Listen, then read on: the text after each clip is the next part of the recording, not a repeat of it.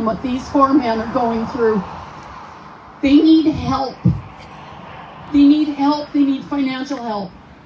I went to Ottawa. I saw the tens of thousands of people that were on the side of the roads in Ottawa.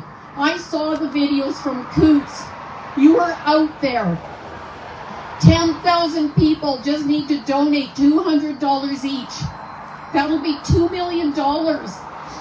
They need help. You are it. Who are they supposed to look to for help? A grandma? One grandma? I can't raise $2 million. But all of us can. And I'm actually begging on their behalf to help them. They don't want this help. They just want to come out and earn their own money. But they can't. So how are we going to do it? We need to figure this out. Each and every one of us can make a difference.